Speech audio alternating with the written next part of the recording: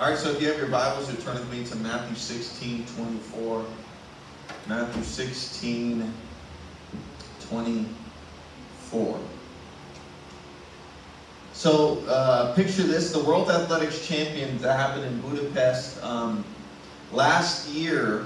They said the stakes were high, the crowd was buzzing, and the finish line gleamed tantalizing to those. So a woman by the name of Femke Bol was in the 400-meter 4x4 relay for the Dutch team. And so she is getting the baton for this last race, and let's watch the video as she gets the baton. This was last year. Right there, and like we said, Femke Bol on the anchor, the second fastest 400-meter hurdler ever.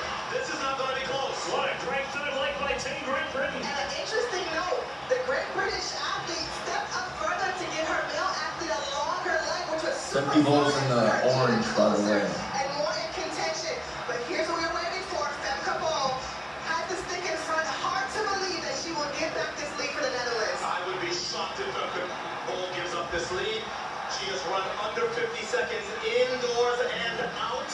And she was toying with them this morning. She has a lot left in the tank. United States trying to hang on, but Bol looks very comfortable. Alexis Holmes is trying to stay with Femke Bol. It's the Netherlands and the United States. The race for gold in the 4x4, the race 4x4. Alexis Holmes, Femke Bol falls. Femke Bol falls, and the United States wins gold. In world record time, Otto was spoke too soon. The drama continues. We have a fall in the women's 10K. Nobody can stand their feet tonight. The United States gets the world record. Dang. That's a picture of her falling right there. Dang, that is pretty bad. So, I know that was unexpected. So, we're going to be talking about this morning, about how the soul can only take so much.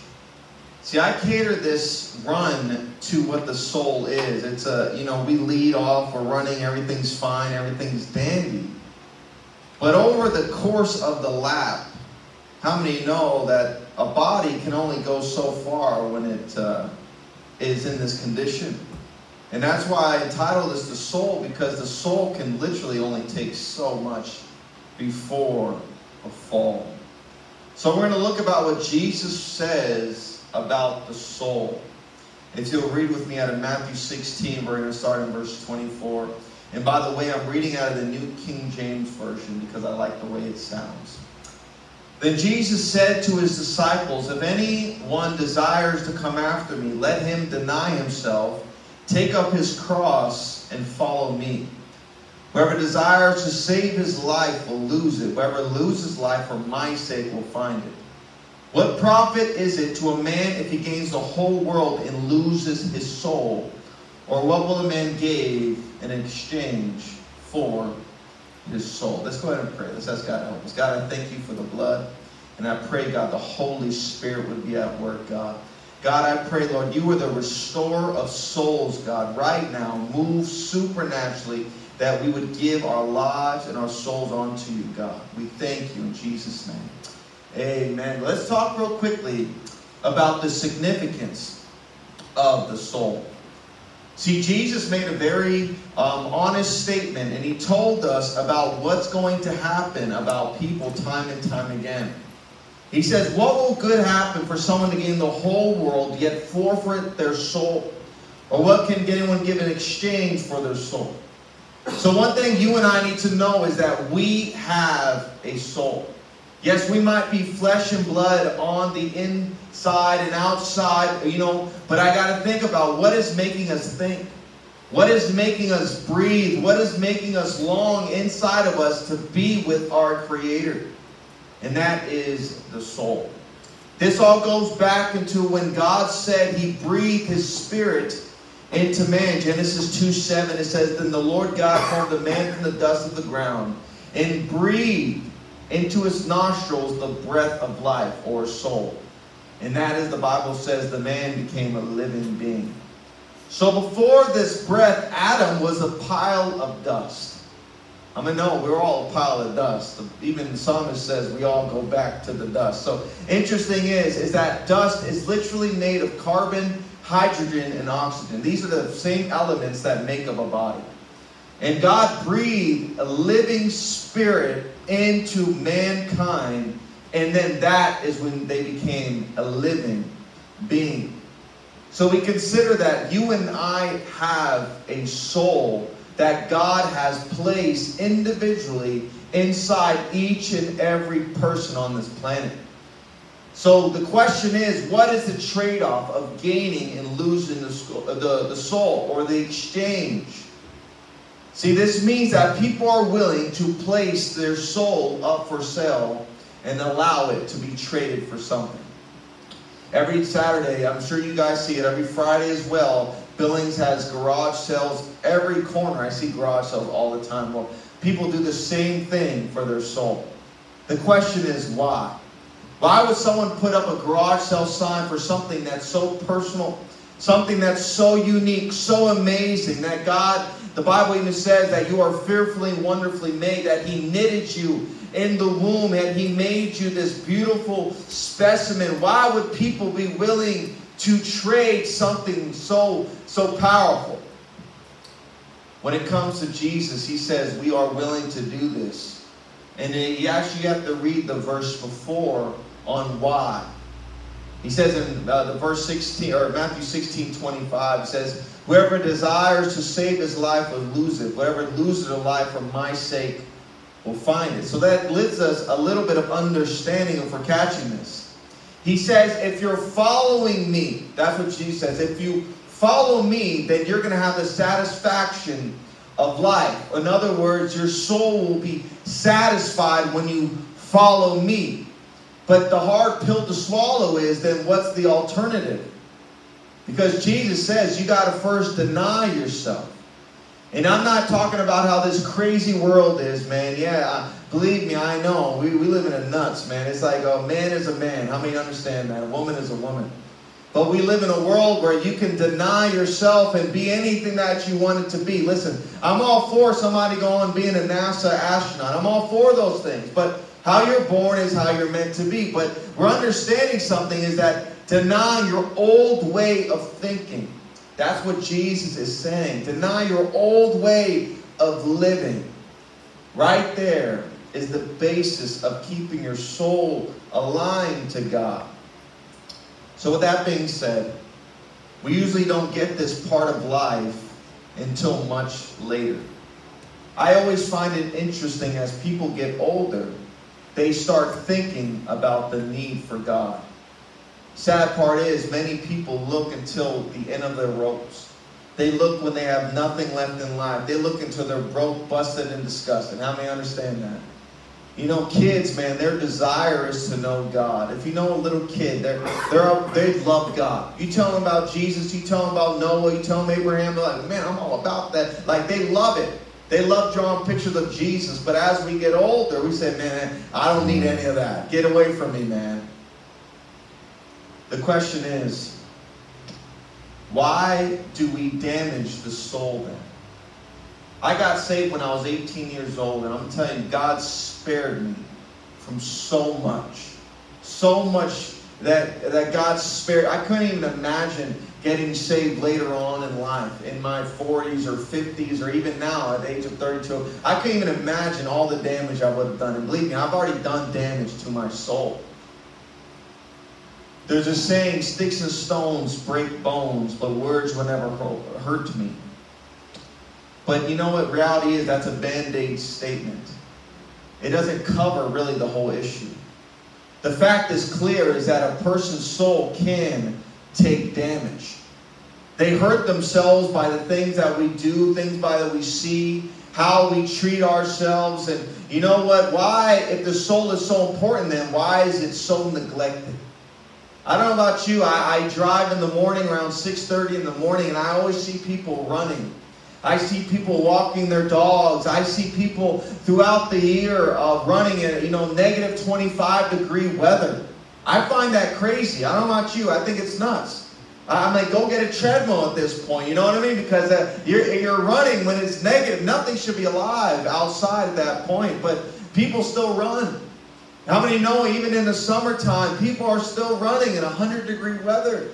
I drive by this gym every morning. I think it's called Beartooth Gym or something. And it's a warehouse. And every morning they have the garage open and it's packed. I said, man, look at what people do. Right? What we're willing to accomplish. And the fact is, that's just the outside. That's just the outside. That's the skin. That's the muscles. But the soul's neglected, the inside. People train their body. They train their muscles. But reality is, churches are still empty. And the reason why is because people often choose to satisfy the flesh rather than the soul. So let's talk about what affects the soul. In our Bible, Mark, Matthew, Luke, and John, every one of them have this text that Jesus says. Every one of them say, what will people exchange for the soul? But I want to highlight a couple, which is only in Mark and Luke. So Mark 8 and Luke 9. We're going to look at just a few verses there. These are telling us what people are willing to trade for the soul. Because we all want to know. How many want to know? We read this verse and say, okay, what are we going to trade for the soul? We automatically think money. We automatically think some rich person driving a Lamborghini. But it's not. It's not those things, believe it or not. Let's talk about what Mark 8:38 says. It says here, whoever is ashamed of me in my words in this adulterous and sinful generation, of him the Son of Man will also be ashamed of him when he comes in the glory of his Father with his holy angels. So what he's saying here, temptation. That is what people are willing to trade for the soul. And I'm going to tell you, temptation of the lust, of the flesh, it is the biggest killer. I'm going to tell you, this is a dicey part for many preachers because we don't really like to talk about these things. We don't really like to talk about sin too much because it makes people, a little bit, this guy knows something about me, or, why does he have to talk about that, Just let me feel good and I could go home and go eat my rotisserie chicken, from Costco, Just let me be. But the reality is you got to talk about that. You got to talk about the inside stuff that nobody wants to mention. And when it comes to Jesus, I'm telling you, he was never afraid to confront sin. He was never afraid to talk about the adulterous generation. Guess what? Back in 2000, I'm talking 0 AD, they still talked about the adulterous generation. Why is that?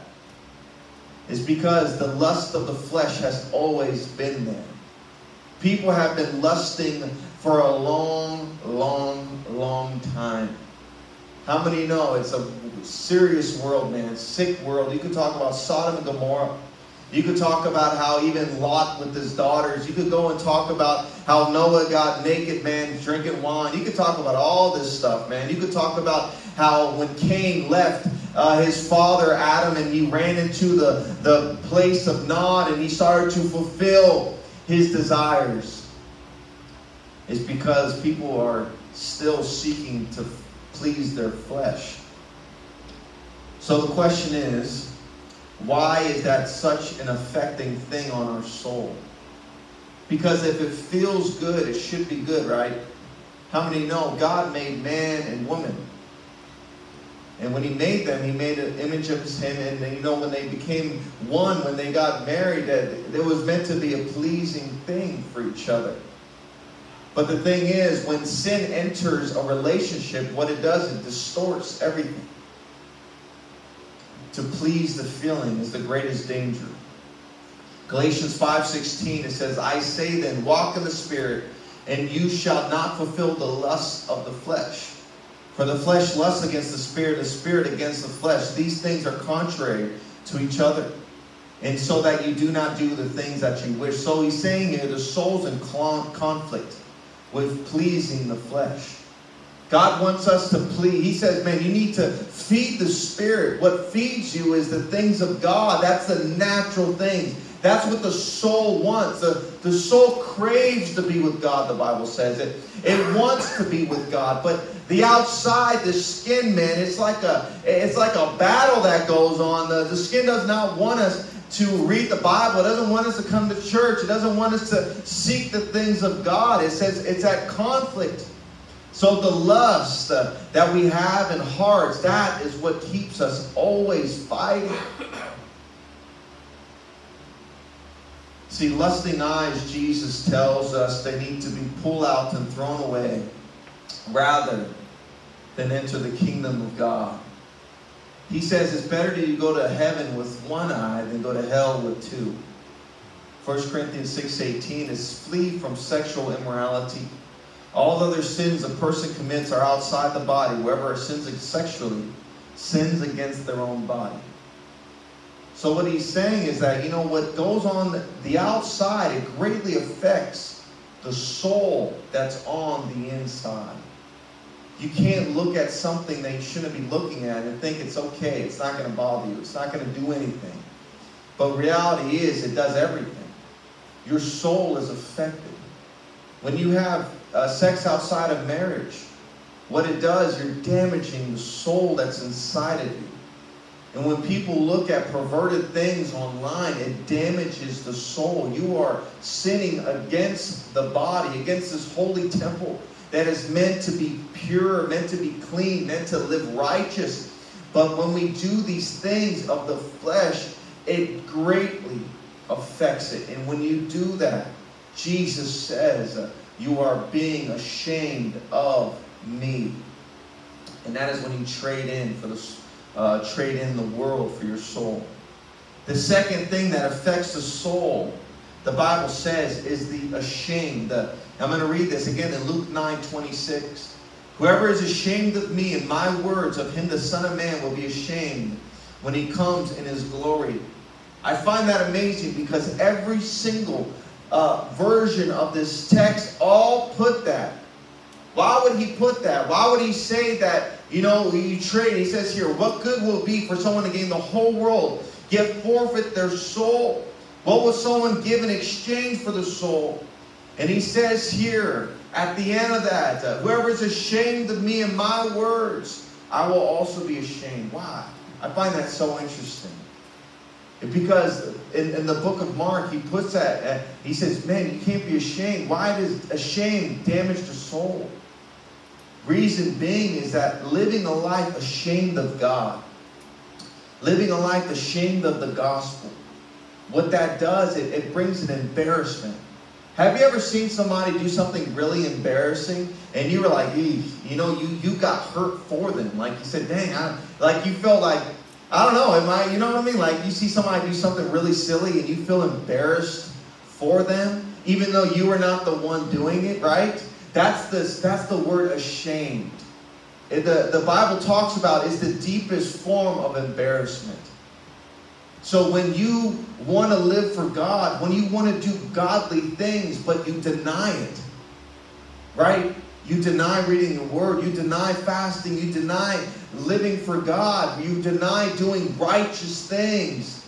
That's when the Bible says you become ashamed of the gospel. And the worst part of that is when a lifestyle is ashamed of God. When your heart is so twisted, your soul is so confused, you're so ashamed of God, you can't even glorify Him anymore. And that's when God says, well, guess what? When you come to me in heaven, when your front shining, when my glory is shining in front of you, I will also be ashamed of you. That's when somebody trades their soul in. And I find that incredible. Well, let's end by restoring the soul, because that's what God wants to do. I'm going to tell you, God wants to restore your soul. Psychology can't answer this problem. Sitting with a therapist can't answer your problem. They're going to sit you on a chair and be like, hey, how's your day? They're not going to get to the root of the matter. The only thing that can actually restore a soul and alive is God, is Jesus Christ. Psalms 23, verse 3. It says, He refreshes my soul. He guides me along the right paths for His name's sake. He does it all for Him, man. How many know it's amazing? And that's what I find so incredible, is that God refreshes my soul for His name's sake. What that's saying is that, when God breathed His breath, He breathed something pure inside of every individual. But as sin corrupts and it deletes a lot of things, we damage this pure vessel inside of us. And He says here, I make it right for my name's sake. So He brings it right back. He refreshes the soul.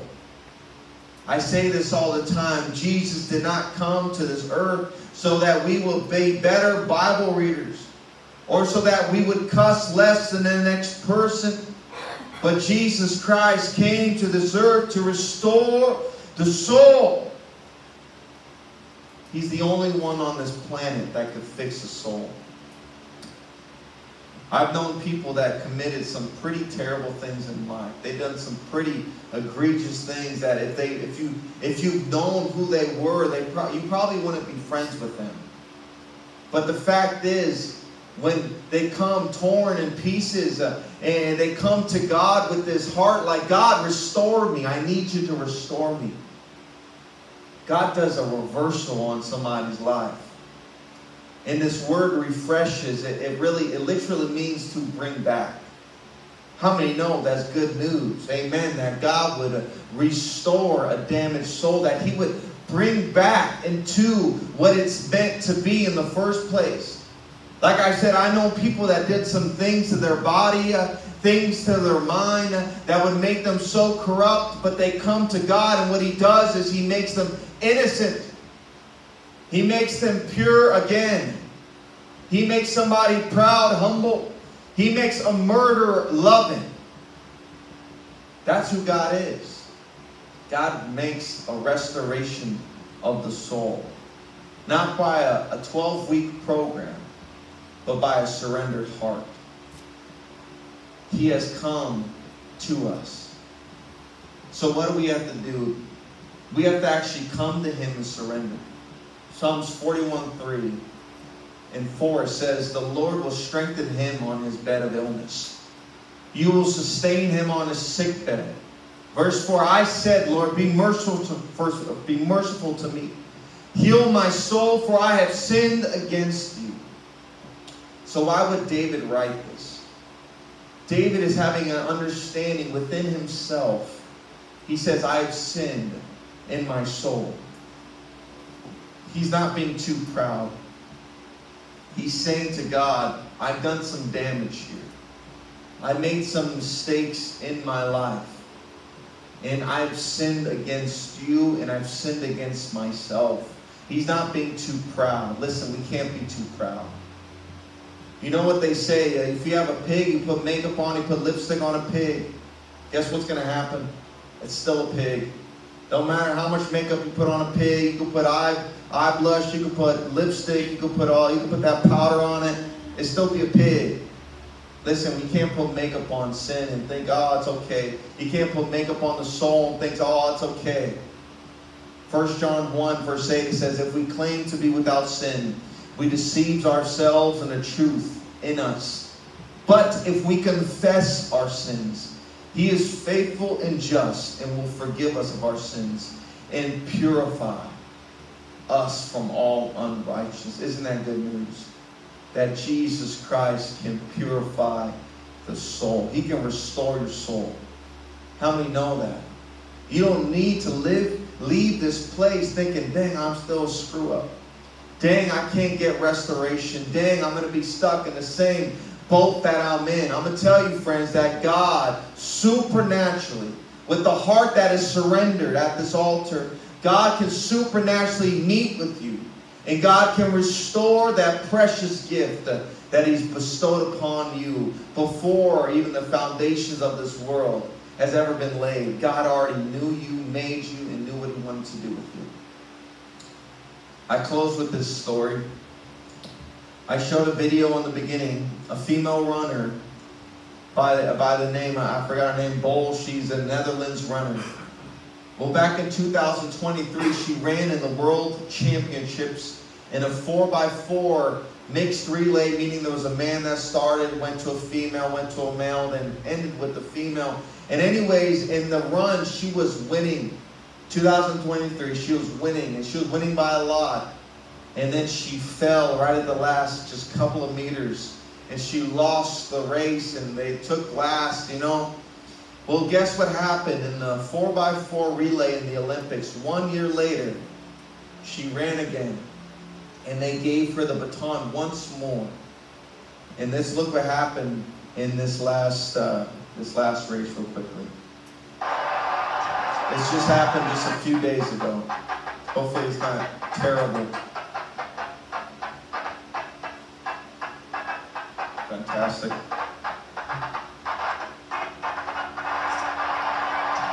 Yay. Yay. Here we go.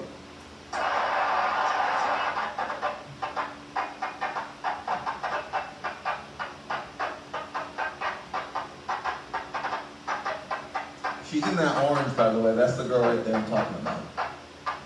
It'll clear up.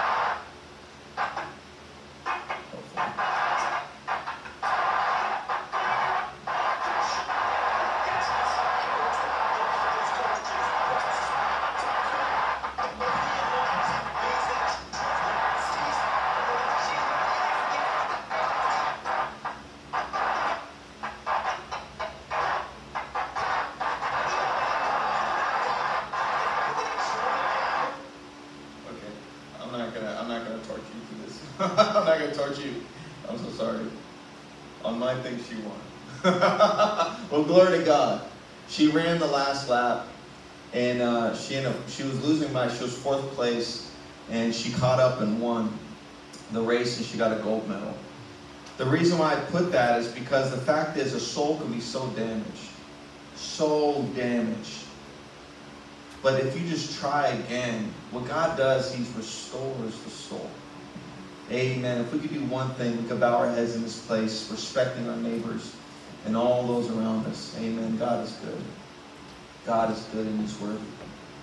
Hallelujah. I want to thank everybody for coming, but we have business to take care of. Listen, God brought you to this place because He wants to meet with you. He brought you to this place because He wants to restore the soul. Jesus Christ didn't come to bring a new religion. He didn't come to say, guess what, guys, I'm going to make Catholics. I'm going to make LDS. I'm going to make Baptists. I'm going to make Jehovah's Witness. I'm going to make all these things so that you can follow a bunch of rules, and then hopefully by the end of your life, your goods would outweigh your bad. Jesus Christ didn't say any of those words. He says here that you must deny yourself and come follow me.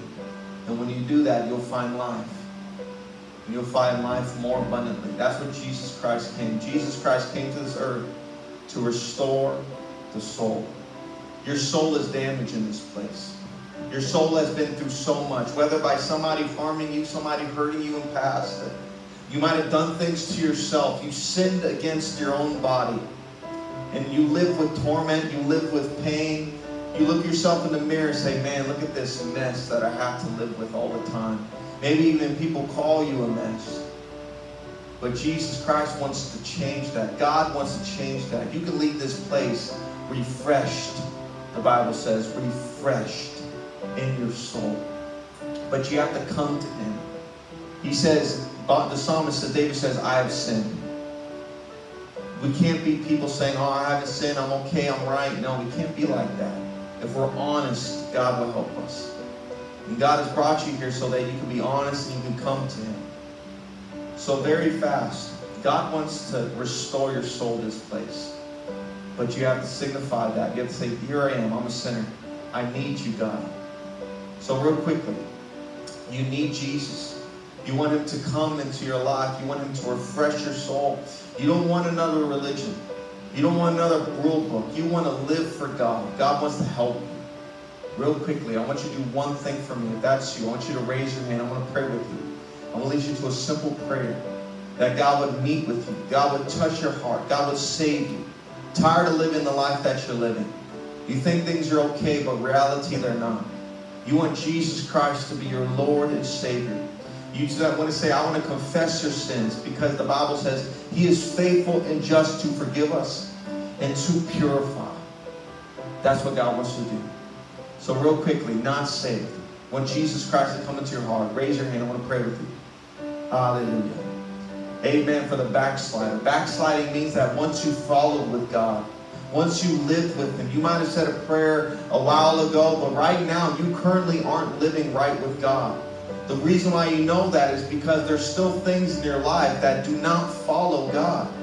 You still do things, you say things, you speak evil, you think evil, and you say, oh, I'm okay. No, in reality you're not. And that means you're backsliding, but God has drawn you back. He wants you to be in His will again. So for a backslider, I want you to do one thing. Raise your hand. I want to pray with you. I'll lead you to a simple prayer. Give your life to Jesus. Don't leave this place the same way you came in. Amen. I see your hand. Anybody else? Anybody else in this place? God is speaking this day. God is talking to us. God wants to restore the soul that He's breathed upon you. Hallelujah. One more time. Raise your hand. Anybody else? Hallelujah. Amen. If you raise your hand, I want you to do one thing. You'll look at me very fast. I want you to look at, if you meant that, right? Did you mean that? I'm going to pray with you. If you can come over here, I'm going to lead you to a simple prayer. You can come too if you want to pray. God's going to help us. Hallelujah. I'm going to pray with you, okay? God's going to restore your life. That's what I'm praying for.